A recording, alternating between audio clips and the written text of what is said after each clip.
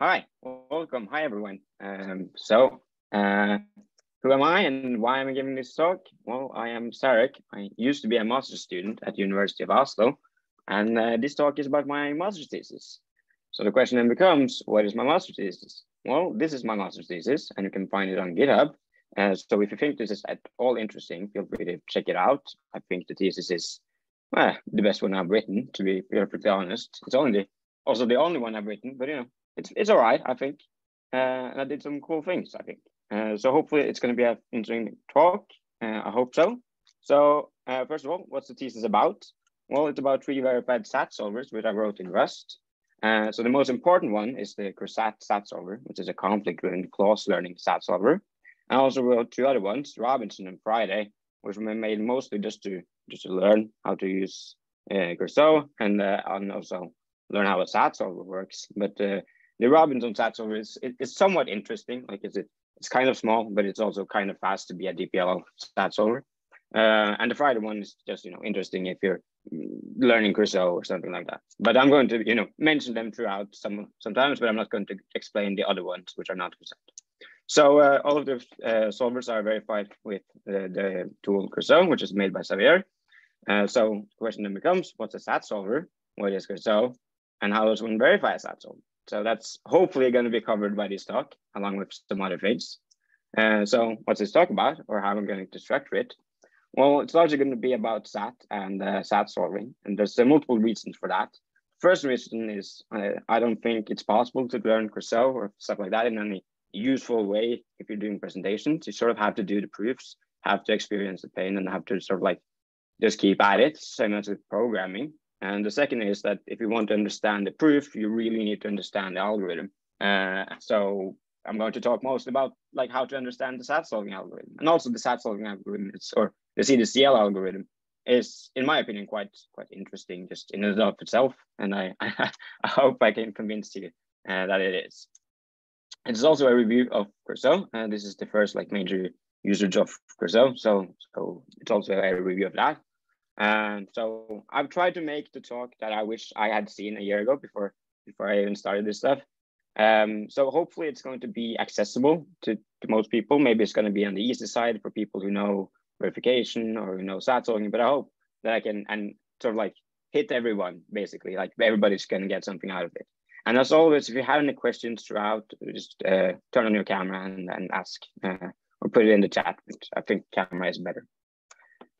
So yeah, first, why did I make the thesis? And I have sort of presented this in multiple different ways. And sometimes I said like, yeah, it would have been really nice to make a verified SAT solver. And that's kind of true, but it's not the reason why I started the thesis. The reason why was because I was into formal methods and also like annoyed at things. It's sort of like, well, if you're gonna do verification, then and you want it to be fast, like what are the options? It's like good luck verifying C or C++. And also good luck doing anything else and getting it to the same speed as C. And it's like, of course, it's possible, but it's kind of hard. And we're probably gonna spend a lot of time just getting the performance there. It's like, okay, but Rust has all these guarantees. It would have been really nice to be able to provide a few more guarantees. And luckily, I came across Xavier's talk at last year's Rust Verify, and I thought, oh yeah, this is it. Like, this is real nice. This is like sort of like the thing I've been looking at, but nobody has used this. Or like maybe it's just a proof of concept tool, which is not possible to do anything useful in it. But I sent him a mail and said, hey, I thought your talk was cool. Do you think it's possible to do a master's thesis? And he said, yeah, of course. And then we discussed a bit, and this is the result of that mail. So if you wanna spend time on verifying SATs or stuff like that, just send mails to people, and that's gonna happen. So yeah, why do I want to verify a SAT solver? Well, I've previously said, it's been really nice to have a verified SAT solver, and that's sort of like true. Like proof certificates are sort of like subpar, and if you could skip them, that would be nice. But it's also because I needed an application which was pretty complex, interested in it in itself, and I needed an application where speed was useful and where correctness was useful, and all that applies to a SAT solver. So that's sort of like why I went the route I did, and why I got interested into this, and why I end up making the verified SAT solvers. So the question then becomes, what is CreuSAT? And I believe many of you have seen the talks previously by Xavier. If you don't, then I recommend checking him out on YouTube. Just search Xavier Denis or CreuSAT, and it's going to come up. So it is a deductive verifier for Rust. It's developed by Xavier. That code satisfies a specification. It's based on translating Rust and the specifications to YML, which is then sent to the Y-tree platform. And the Y-tree platform labels lots of SMT solvers and lots of proof transformations. And it's overall, I would argue, quite a very powerful tool. Of course, like the GTK ID and everything could be better, but the tool in itself is very powerful, in my opinion. I'll just do a quick demo. So I'm not going to show anything like super interesting. I just thought, well, I'll show a proof of this. So this is Friday, the super naive solver. So this is sort of how it looks. You annotate with requires and ensures, and also for the loops, you add invariants. And the code, the rest of the code is the same as usual. And then you can run, for instance, if you use the repo, you just run the cargo make command, and then it's going to make the YML, and it's going to be sent to the Y-tree IDE. So this is the Y-tree IDE, and here we have all of the proof goals. So if you try this one and just run 3 on it, then it's proven. You can also do a split, and this one didn't have anything interesting, but let's see if any of the other ones have. So some of these have subconditions, which can be verified. So if you just verify the root node, then it's going to run for a bit of time on the SMT solvers, and then it checks out. So that's sort of the how to use this. And you can just think of this as a black box where we write annotations in the source code, and then it gets sent here and somehow gets proven. And all of the stuff I'm going to be talking about is proven in this, and believe the proof objects which are in GitHub should be up to date. If they're not, I'm going to update them later. They have been checking out previously, at least. So that's CreuSAT. So what is a SAT solver? And I know that a lot of you probably know what a SAT solver is, but again, I'm doing this presentation for me a year ago, and I didn't really know what a SAT solver is. So I'm going to explain them quite, as if you didn't know what it is. So what is a SAT solver? A SAT solver is a program which solves a Boolean satisfiability problem. It takes as input a Boolean formula in CNF, conjunctive normal form, and outputs either SAT or unsat, depending on if the formula is satisfiable or not. So for example, this formula consisting of 3 clauses. The first one has a single literal, the A, and the second one has 2 literals, and the last one has 1 literal. Well, that's unsat because there's no way to satisfy all of these 3 clauses at the same time. But if we change the first clause a bit by adding a new literal, C, then it becomes SAT, satisfiable.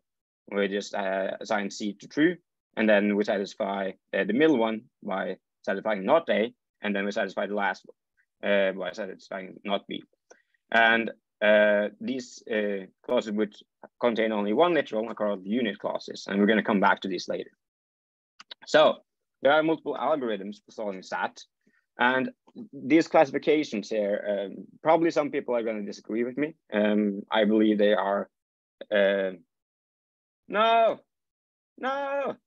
So disregard that it says CDCL on the second one. That's supposed to be DPLL. That's a copy paste error on my part. So anyhow, so for the search-based algorithms, you have the brute force algorithm, which is just try everything. And this is the Friday super naive verified SAT solver. And then we have the DPLL. So here where it says CDCL, it should say DPLL algorithm. And that's from 1962. And that's verified in a Robinson algorithm. And that is basically brute force, but you can do 2 intelligent things. The first one is pure literal elimination, which means that if a literal occurs with only 1 polarity, we can remove it entirely from the formula. You can just always say it's either true or false, and then all its occurrences can be removed. And the second thing is unit propagation. So those units I mentioned earlier, which were clauses with only 1 literal, well, there's only one way to satisfy that. You have to set that literal to whatever the polarity of the variable is to satisfy the clause. And let's say you have a very long clause, and then all of its literals except 1 are unsatisfied. Well, then you have to set the last one to satisfy the entire clause. And what often happens is you get a propagation of units. So one unit leads to a new unit, leads to a new unit, leads to a unit. And so that's the one family of SAT solving algorithms. It should be mentioned that there are more than the ones that I've mentioned here, but these are like the complete ones and the ones that I have looked at, which are search-based. And this has implications for how you need to do the proof, because you have to prove that you're doing an exhaustive search over the search space. The second one are the ones I call resolution-based. And this is where people might disagree and say that CDCL is an extension of DPLL. And I don't believe it is, because it's not based on the complete exploration of the search space. It's based on resolution. So the other algorithm, which is also based on resolution, is the Davis-Putnam algorithm from 1960, which is based on exhaustive resolution, whereas CDCL is based on what I call lazy resolution, which essentially means that you are doing all these kinds of things, you're making choices and everything, doing unit propagation. And then if you have to, if you get stuck, if you get a conflict driven, so if you get a conflict, well, then you do the clause learning, which is just resolution. So that's why I call it lazy resolution. And it also has, like, this mental model has implications for how you end up doing the proof. So yeah, the main idea is that you learn from failures. You learn from conflicts, so you don't do the same failure twice. And that's verified in the CreuSAT CDCL solve. So unit propagation, I've already explained it sort of. I'll just give a brief example because it occurs in both DPL and CDCL. And as mentioned, it is code-wise, or it is proof-wise the same, as I mentioned. No, very different, as I mentioned, but it is code-wise exactly the same. Let's look at how it works. So this is just an example formula, and here we see not B, or the clause containing not B, is a unit clause. Well, there's only one way to satisfy that clause. So we don't have to try B, which means that we can simplify and get this new formula. And then we get a new unit clause. And then we can, again, do the same thing, simplify. And then we have a new unit clause, which just contains the result C. And then we remove that, and that is, of course, SAT. It's the empty formula. And the empty formula is trivially satisfied. So that's what was unit propagation. Now I'm going to talk about the meat of the subject, which is conflict-driven clause learning. So what is conflict-driven clause learning? Well, as I mentioned, it's just iterated application of the resolution procedure. Well, the question then becomes, what is resolution? And this is the sort of point where a lot of you are going to know what resolution is, but I didn't really, because I'd skipped that course where they discussed resolution, which was a big shame. Spent a bit of time realizing that it's just resolution, and it's really nice.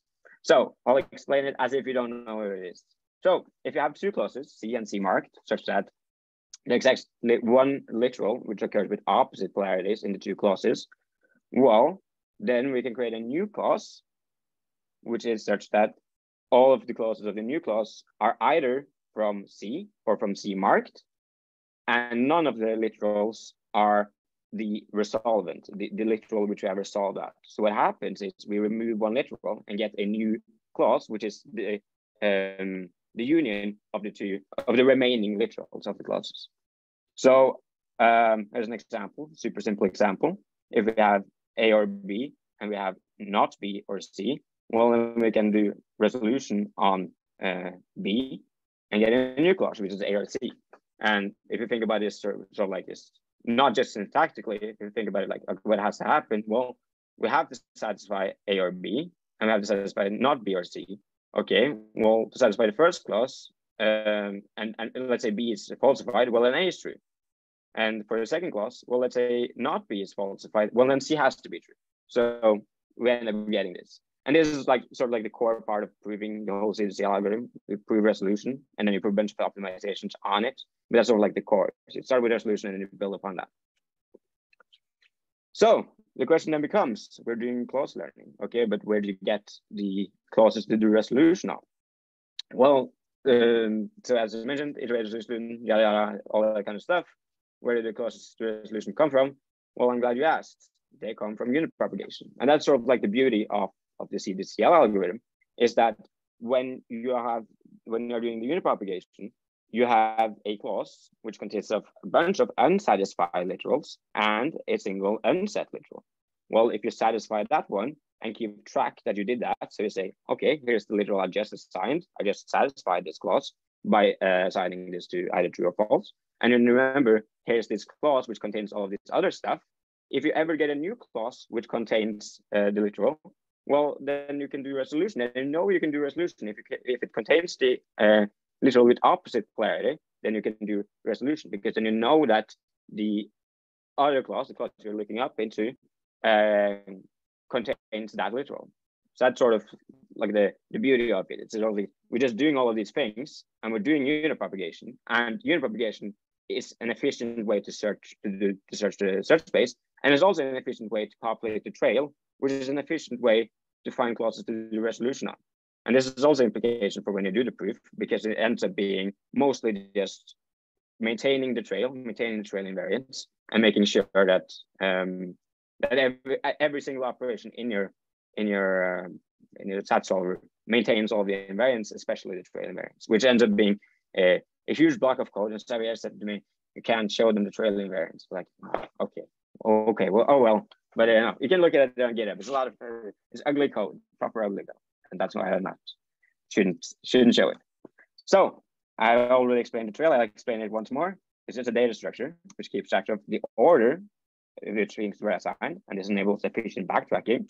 And the reason for each assignment, and that's the functionality I mentioned just now, that you can, if you are given any literal, then you can look up and see why was this literal assigned.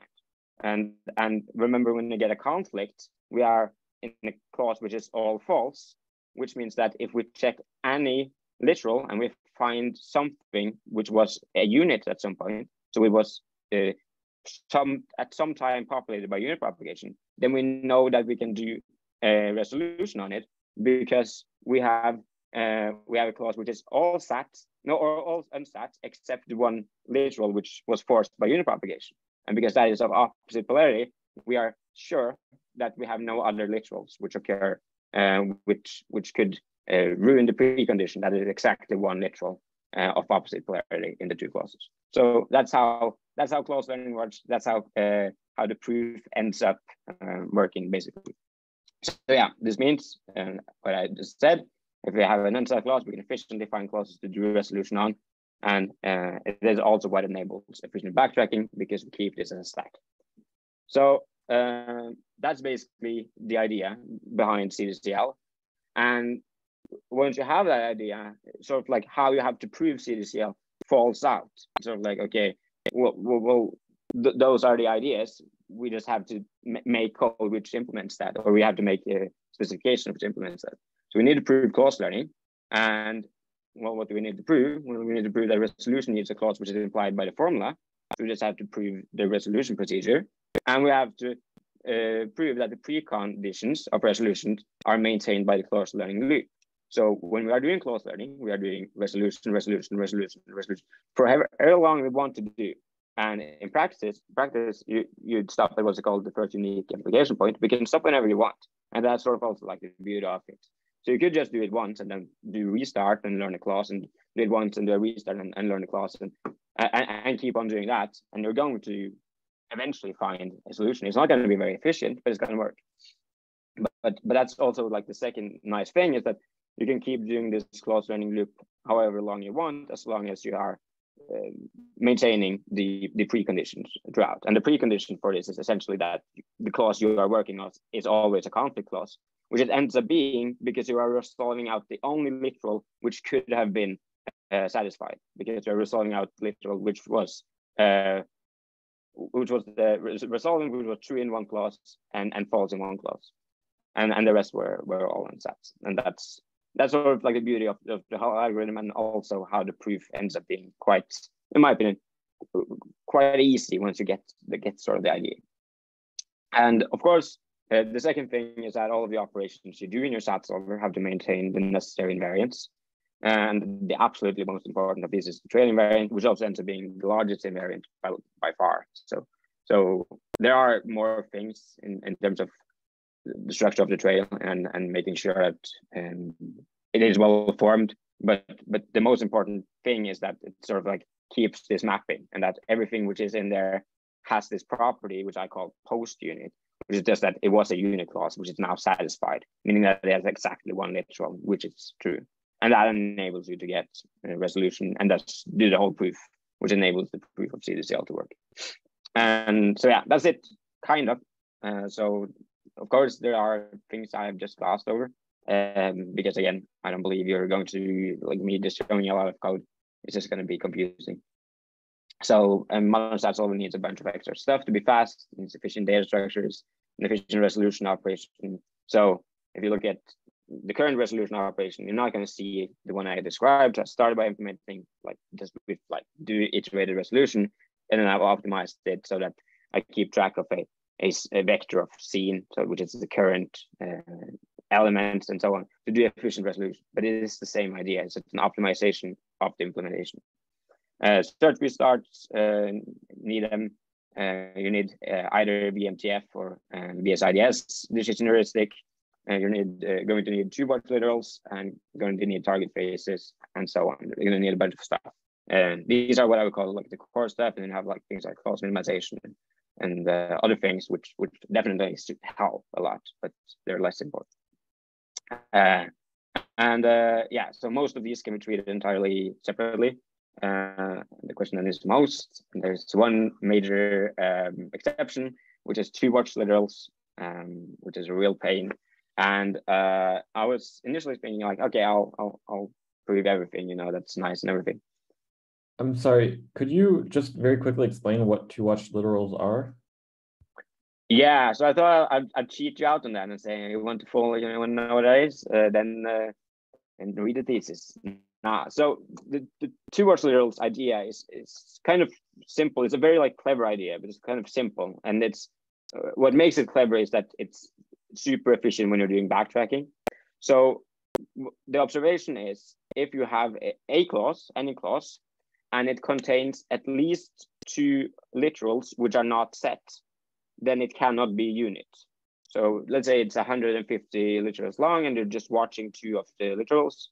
Usually by convention, you're watching the first 2 literals. Then if anything is done, anything is set, maybe it becomes satisfied, okay, but you know for sure that it cannot be a unit, which means that you're only visiting the clause whenever one of the 2 watch literals are assigned. And actually, you're only visiting it when the opposite polarity of the watch literal is assigned. So only when the watch literal is falsified do you actually visit the clause. And whenever you visit the clause, either you find, oh, it has become satisfied, so you just update the watches, and now it's like, okay, now it's a satisfied clause, or you will discover that it has become unit because the other watch, the watch which you did not visit has become the only unset literal in the clause, or you find that it has become a conflicting clause, and that happens when in one run of unit propagation, multiple clauses end up with the same literals or with the same variables. So so that means that by the time that you get to update your first watch, your second watch has also been falsified. So that's how 2 watch literals work. And the reason why 2 watch literals is hard is multiple things. The first is, well, you have to prove that you are watching the entire. You have to like, first of all, you have to prove just the structure of it. That if you were to watch all of these things, that your unit propagation mechanism would be a complete evaluation mechanism, or exactly, it would be a complete evaluation mechanism if you also added the knowledge of whether or not you had any more assignments left to do. So that's sort of like the issue which happens is your decision procedure returns and says there's no more decisions to do. We're fully assigned. And that information combined with the information that unit propagation did not return a conflict has to be added together to say, okay, well, that means that we are sat, which means we can just return sat. And the problem to do that is that you have to prove that you're watching the entirety of the formula, or at least you're watching the entirety of the input formula, or what's it called? The irredundant part of the formula. So you have to watch all of the clauses, which, if they were to be evaluated, would give you a complete evaluation of the input formula, or some implication of the input formula. And both hard just to prove like in itself, and it's hard to maintain the property throughout that you're watching all of the redundant clauses, and there's that unipropagation is a complete evaluation function, that if your unipropagation mechanism returns and does not result in a conflict, that means that you are indeed not conflicted. So that's towards the results, and also why it's hard. And I'm not sure it would have taken me 15 months. Maybe it would have taken me more for all I know. Maybe it would have taken me less. But it was sort of like, okay, it's probably risky. It's probably going to be hard anyways. I'm probably going to be spending a lot of time. Is it going to give me anything like substantial, which I really would want? No, not really, because it would only give me completeness. It would not change the soundness of the solver. So that's the first thing. And the second is, it will also introduce, it would make everything super slow, because it would have to maintain this property throughout. Every single move would have to maintain its property.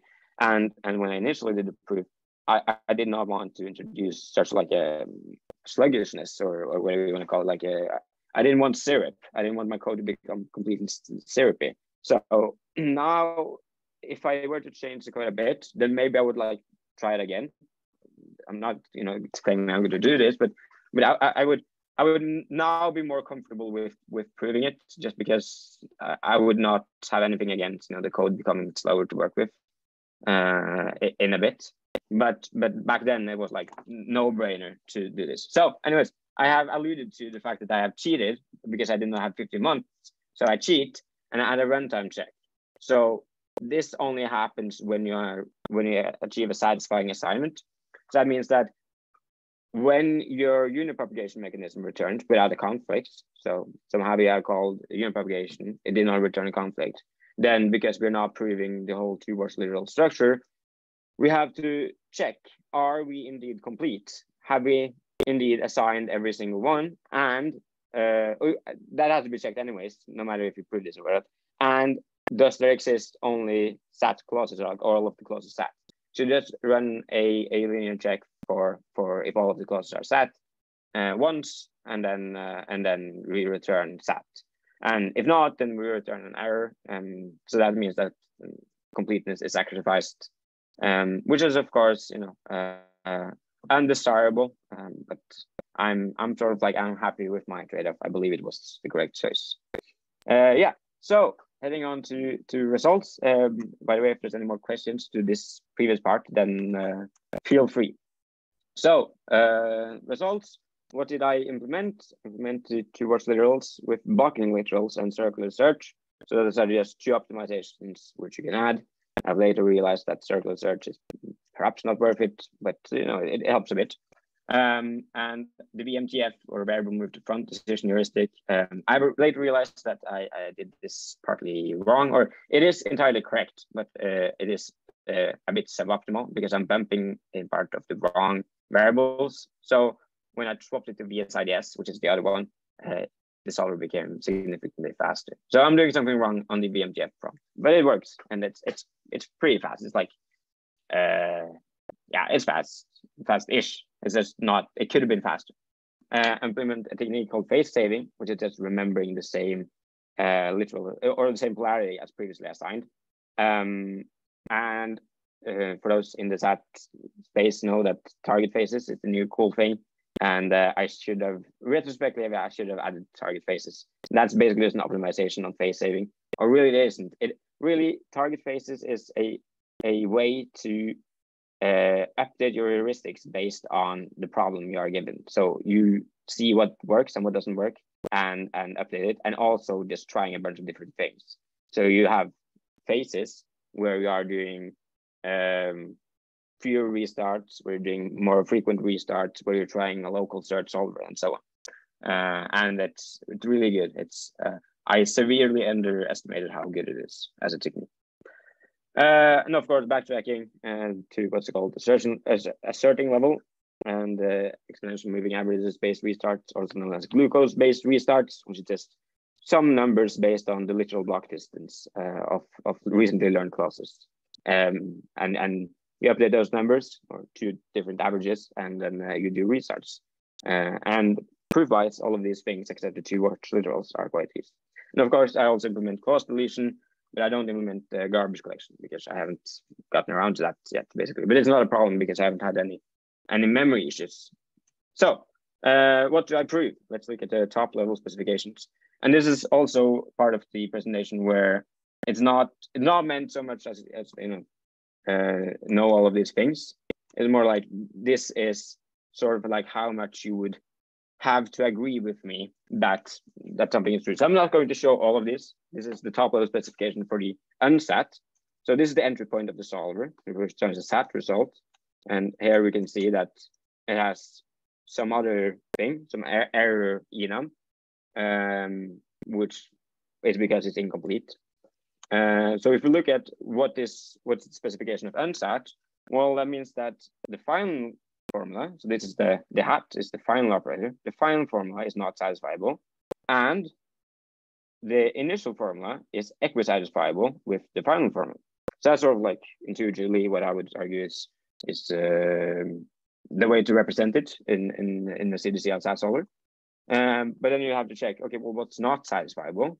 Well, not satisfiable, there exists a clause of length 0, and that clause is an equisatisfiable extension of the formula. So you're just saying that the formula is equisatisfiable with the empty formula. Okay, with the empty clause, which is by definition unsatisfiable. Which is because we have derived the empty clause as a consequence of the input formula. So the question then becomes, well, this at sign, what's that? Well, that's the model of a clause. But what's the model of the clause? Well, it's the model of its literals and so on. So you have to go up through all of this and sort of like check and manually verify. So the same applies to equisat extension, which is also a wrapper to this inner function, and then you have to check that and so on. But in total, this is sort of like the 47 lines is like the additional specification you have to verify just for unsat, because I put equisat in a different one. So this is the specification for equisat, and that's shared between SAT and unsat. So the same sort of applies to this. So it was 47 lines in total for previous one, and 81 lines of this kind of code for this one. And then for the last one, we have 51 lines, and of course some of this is the same as in white lines. But I would argue that when you condense down a SAT solver to less than 200 lines of specification code, 150 lines of specification code, really, and it's sort of like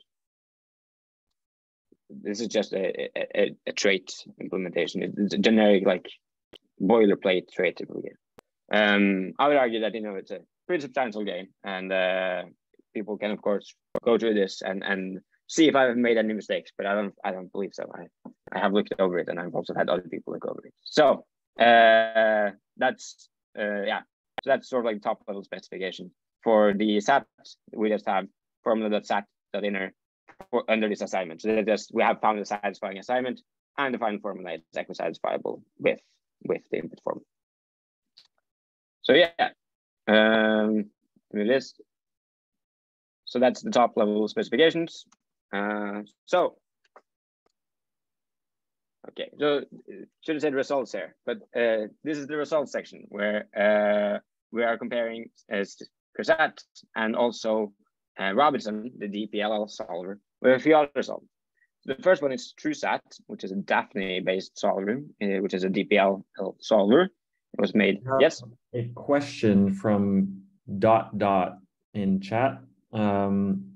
Is it possible to cheat the proofs? For example, return unimplemented, or maybe loop so nothing gets returned? Loops are possible because termination is not guaranteed, right?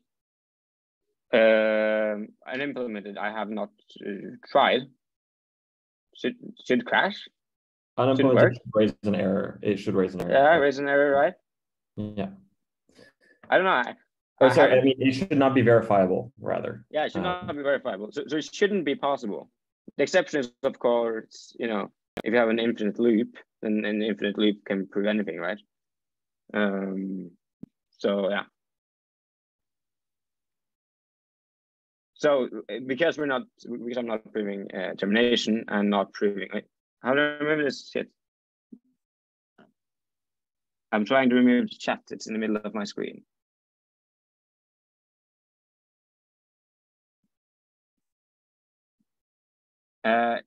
Yes. So we could cheat by having infinite loops, and because I don't prove termination, I couldn't really have proven anything. So that's also why we need these things. We need to have sort of like a statistical guarantee that it does actually return stuff. So I have proven that if it returns anything, then whatever it returns is correct. But I have not proven that it actually has to return anything for every single input. So yeah, I'll be comparing it to these three SAT solvers, and there are more verified SAT solvers than these ones, but these ones are the least bad ones, I would say. So there's a few like COC implementations from 2010 or 2008 to 2010, that area, and the PBS implementation, and yeah, also a Haskell implementation, which I completely missed originally because they just talk about pigeonhole problems and stuff. But I didn't include that because it runs out of memory basically immediately. So I don't know how fast it is. It runs out of memory. Maybe it is super fast, but it's impossible to check for any usable input because somehow both me and other people have gotten out of memory or so. So I'll be comparing it to VerSAT, which is a CDCL SAT solver made in the Guru dependently typed language, and ISASAT, which is the best verified SAT solver made in Isabel over a number of years by the previously mentioned guy, Matthias Fleury. And it's really an impressive feat of code, I must say. Yeah. So anyhow, this is just random CreuSAT instances comparing mostly just Robinson with CreuSAT. So this is sort of like if you're making a verified SAT solver in Daphne versus if you're making it in Rust, well, it's going to be faster in Rust. And also CreuSAT is going to be faster because it's a CDCL algorithm. That's just how it works. Yeah. So as we can see, Robinson is like 3 to 5 times as fast on these instances. But it's sort of like the use case for DPL solvers is not huge. So I included pigeonhole problems because that's the one space where DPL solvers are actually faster. And as we can see, Robinson is faster than CreuSAT and also faster than CreuSAT. But it's also like the use case for pigeonhole problem solvers is like it's quite limited, I would argue. But anyways, it's decently fast. Quite happy. And here are the more interesting ones. So these are this is the table which is included in the thesis, in which case I made an error. So this is the fixed one. So this is all of the submitted problems, and this is all of the accepted problems. This is all of the problems which were included in the actual competition. So I just took all of the ones which were on StarExec, which is this run your SAT solver in the cloud, the service. And I didn't think much about what kinds of things or what kind of problems there were. So this is the proper set from 2015, removed the 251 which were not accepted. Yeah, and I also included this green one, fixed heuristics plus target faces, and that's CreuSAT with less bad heuristics, and also added target faces. So that's a lot closer, and I should have just done that because it wouldn't have been all that hard. But oh well, too bad. So there's a couple of things to note, I think. First one is, it's decent. It's a lot better than VerSAT in the SAT instance, but it's also not that great at the unsat case. And I have sort of like thought about like why that is, and I'm not entirely sure because I haven't like solved it. I haven't like figured out like, okay, now it is definitely faster on the unsat case. I think it may be in part because it doesn't use clause arenas, which means that it just gets, because on the unsat case you just have to run till completion. You just have to do a series of resolution steps which ends up in the empty clause, and which means that on this SAT case you just have to get lucky once. You just get like, yeah, I found one, and then that's good. So that means that things like target faces and frequent restarts and so on is quite beneficial, but overall, it is in some sense a bit of a slow solver because it doesn't have an efficient way to get the clauses from the clause database, which all the other solvers basically have. So that may be it. It also is, of course, impacted by the fact that it does not have clause minimization. But for instance, VerSAT doesn't have clause minimization either. So that impacts it. But I am surprised that the difference is as it is. So I'm not sure why it is so slow. So if we compare it to CreuSAT, then CreuSAT doesn't have clause minimization either, but it has a faster way to access the clauses, which may explain the difference between 37 and 29 on the unset case. So anyhow, that's enough about the performance of the solvers. Let's talk about replication times. So all of this is kudos to Xavier. Of course, I've written the code. So maybe it could have been a lot slower, maybe it could have been a lot faster. I don't know. But it is, in my opinion, quite fast, surprisingly fast, actually. So for Robinson, it takes like 24 seconds to do the proof discovery. And for CreuSAT, which is the verified DPL solver in Daphne, it takes 96 seconds. And that is down for like 2 hours originally. And then later he did some changes and got it down to like 10 minutes, something like that, in I believe the paper. And then since it's gone down to 96 seconds. So impressive work by him getting it down. But still, like, without me putting a lot of effort, it ends up being faster in CreuSAT, which is really cool, I think.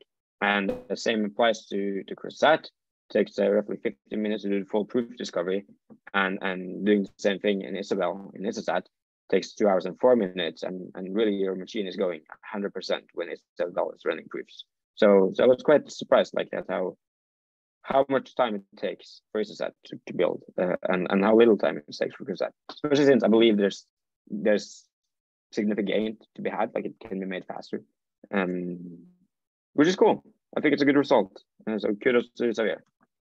Code size ends up being quite small. So Robinson, with everything, is 1, 2, 3, 4 lines compared to the previous DPL solver, which is comparable in Daphne, which is over 3,000 lines, and much of this is due to a lower proof overhead. So the proof overhead of CreuSAT is roughly 2 to 1, which is quite good. And the same applies to CreuSAT, which is a bit over 4,000 lines with proofs and code, and also a proof overhead of roughly 2 to 1. And if you read the thesis, then you will see that I wrote the wrong thing, because I know how to verify SAT solvers and stuff, but I don't know how to count. So I counted wrong, and I put in the wrong overhead, like the relative overhead. So it says 4 to 1 in the thesis, but the correct one, if we do Tokyo, is closer to 2 to 1. And finally, there's a VerSAT, which is made in Guru, around 10,000 lines, also a proof overhead. This is as stated by the author. I haven't actually verified this.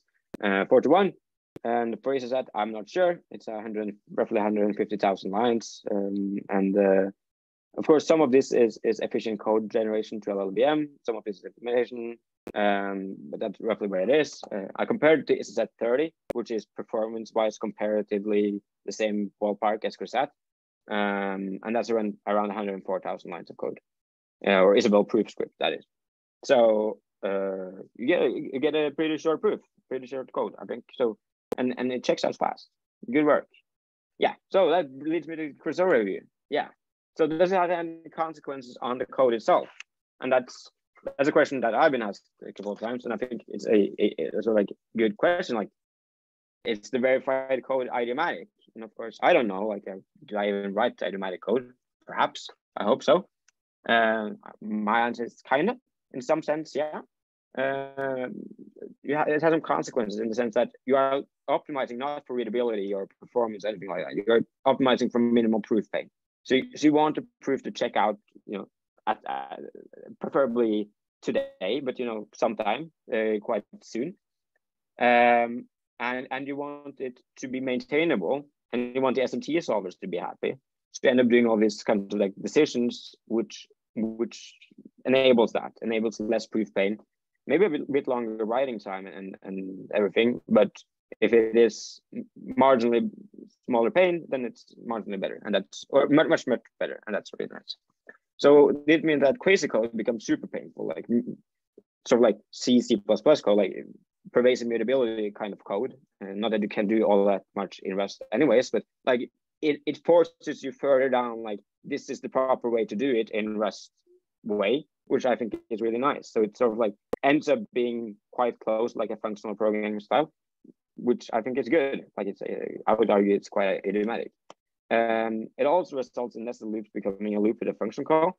And that's sort of like just my preference. I just find maintaining double nested it's much more of a pain. It's fine when it's two. Anything more than two, then you know, you're better off.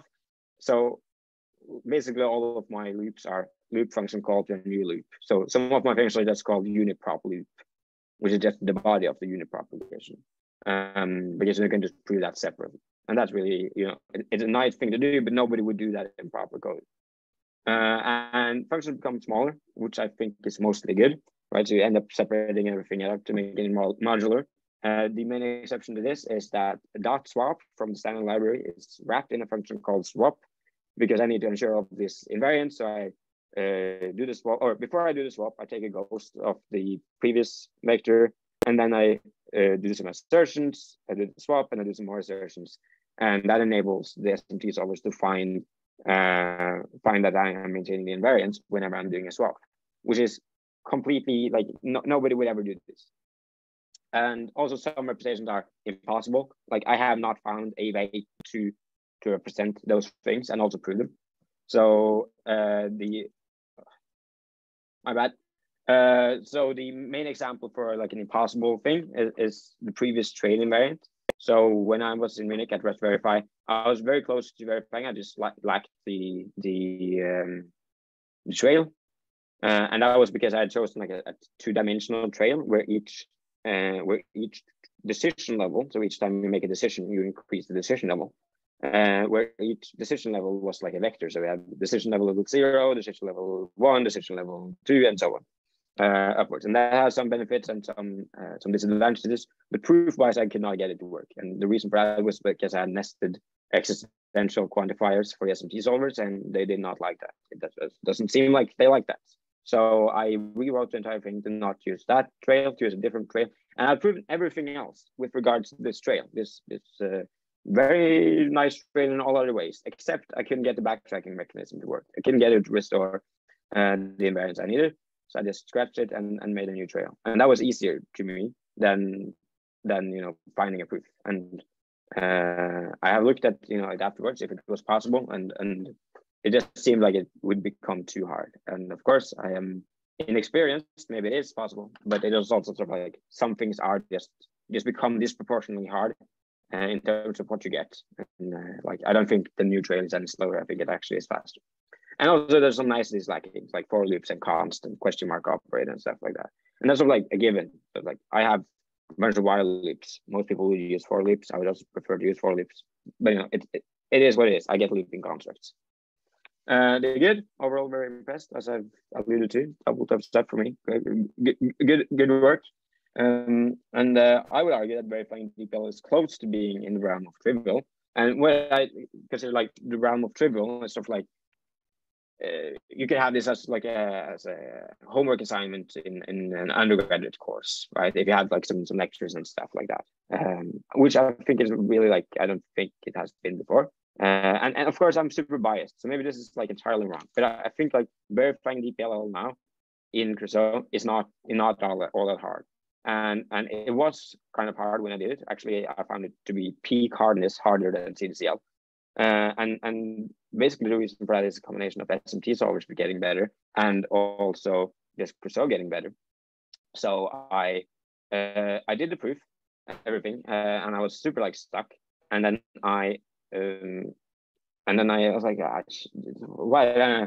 I had to find all these assertions, all these lemmas and so on. And then I revisited it later just to clean it up. And I started removing stuff, and it kept checking out. I was like, oh, so a lot of the like lemmas weren't actually needed. It just the SMT solvers didn't find a proof previously, and now they do. Okay, super nice. And that basically made it from, in my opinion, quite difficult, hard for me at least, to okay, this is, you know, perfectly doable for most people. Realm of trivial. It's of course like a very subjective thing, and I don't believe that this is the case in Daphne. I may be wrong, but this is just based on the CreuSAT implementation, just like how long it becomes, how long it takes, how much work has been put in, how slow it was originally when it checked out, and how fast it is now, like how much work has gone into that, and how many limits they need or seem to need, and so on. It just seems like it is a lot more work. Like it ends up being almost 3 times as long. So I think that's cool. Of course, it's super subjective. I mean, just find this guy, so on. And I would argue that verifying CDCL is in the realm of undergraduate course projects. It's fairly difficult, but like if you have like a decently structured course, then it should be entirely possible. So yeah, and I think that's pretty cool. I'm not sure I would have said that like a year ago. So yeah, very like impressed with CreuSAT. And yeah, I think it would have been a good undergrad course actually to verify these things. Though that's good. So it still feels like C, and with that I mean you have this this feeling when you're writing C, which is sort of like, oh, I want a sort function. Okay, I'll have to write my own or get my own from some previous implementation. And oh, I want a hash map. Okay, I'll have to write my own, or I have to get one. And the same sort of applies here. It's sort of like, oh, I need a sorting function which takes tuples. Okay, well, I'll have to write it. Oh, I need the sorting function which reverses. Oh, I'll have to write it myself and prove it myself. Because sort of like, even if you were to make a foreign specification for the sorting function, okay, well, how does that interact when you have tuples? What does it sort on? How does it interact when you're doing the reverse? Okay, you could of course prove it, but it's just sort of like it just becomes easier to just make it yourself most of the time. And the same also of course applies to external specification, but that's sort of like a given. You can't just trust people and say, hey, that animation probably does that. But it has this like feels like C. So whenever this sort of like the support for standard library and so on gets improved and everything, is going to feel less and like C and more like the rest, and that's going to be nice. I think the proof loop can be made much faster, and I think Xavier argues with me on this in the sense that making a computer-generated YML file and sending it to Y3 ID was not the intention of Y3 ID, so it takes like 45 seconds or something like that just to load it, or 50 seconds just to load it the first time when you're doing a proof.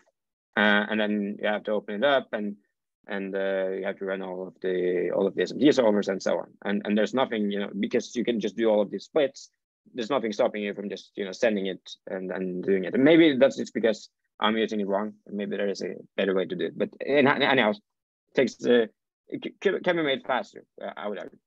And also proofs are somewhat fragile. And that's sort of like just how it is when you're generating stuff using a program. But it's sort of annoying when it's like you make a tiny change and your entire proof breaks and you have to wait 15 minutes or 30 minutes just to prove.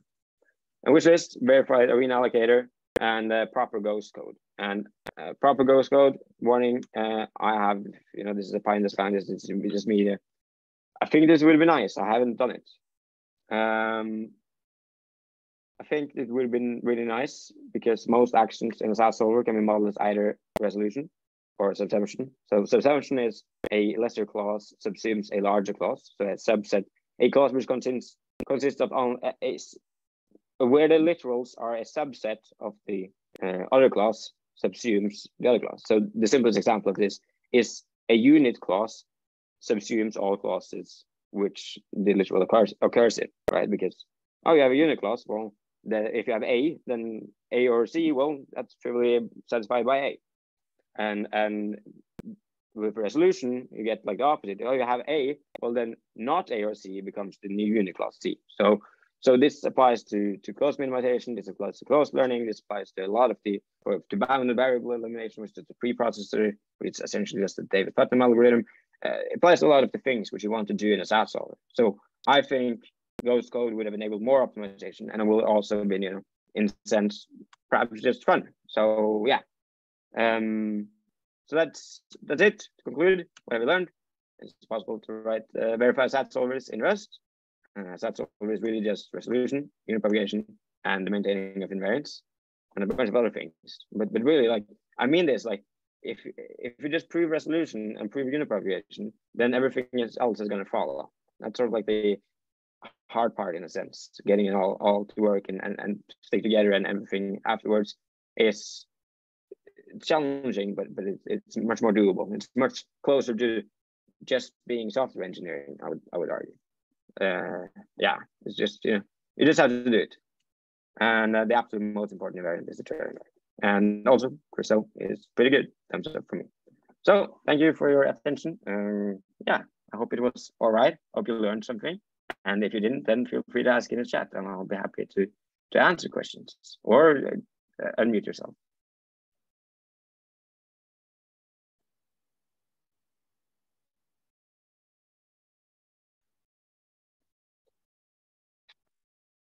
No, this one is my microphones or my headphones died.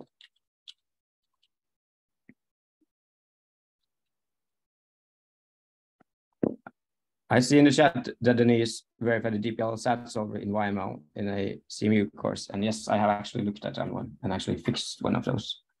Yeah. Dominic, go ahead. Hey, very interesting talk. You talked about the trade-off between making stuff easier to verify and like making stuff less idiomatic. Is there also like trade-off between making or writing code that is less performant instead of like just only less idiomatic? Yeah, definitely.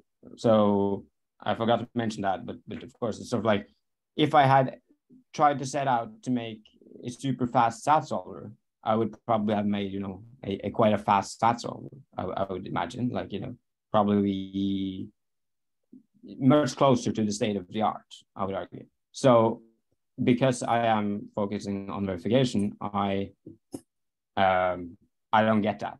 I have to do a lot more pain to get the same sort of performance.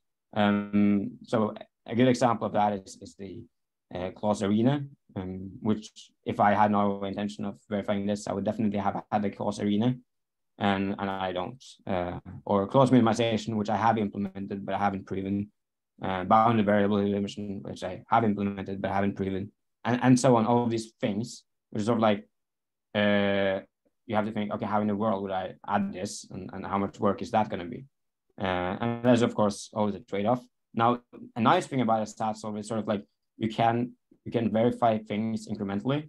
So if you trust me that my implementation is correct, then you can add all of these things. You know, then all of your guarantees goes out the window, but you have still like a lesser trusted base than you would have if you have a completely unverified SAT solver.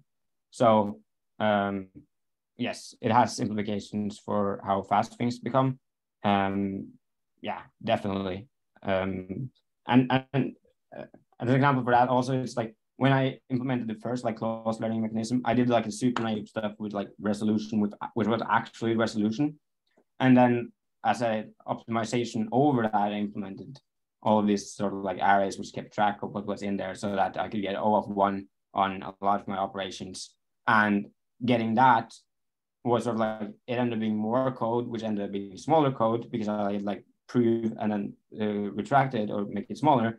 Whereas my original implementation of the closed learning mechanism before I had any intention of proving it was both smaller and faster than the final one.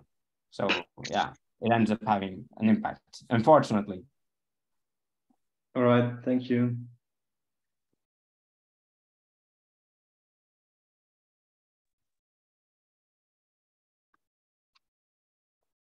I have a quick question for you, Sarek.